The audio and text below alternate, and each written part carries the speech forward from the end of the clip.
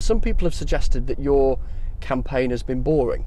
I'm not going to go to the extremes of the party. Right. I'm not going to go to the extremes of the right, to the extremes of the left. But I think you've got to be able to sort of reach out. If we just veer our narrow party a bit to the left and a bit to the right, but stay narrow, we actually don't stand up for people at all.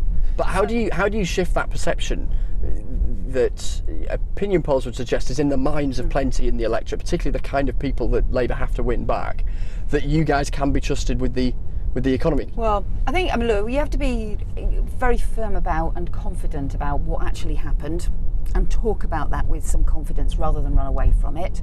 I think one of the other things that we didn't get right before the election was people felt like we were pushing business away, that we didn't want to work with business.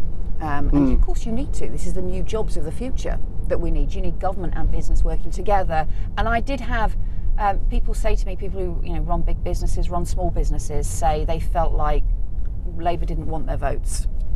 We have to be able to reach out and say to everybody, whatever their circumstances, whoever they are, if you believe in that stronger economy and you believe in a fairer, less divided country, I want people to feel like Labour's their home.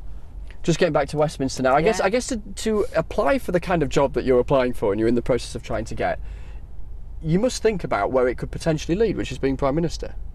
It's got to be about that.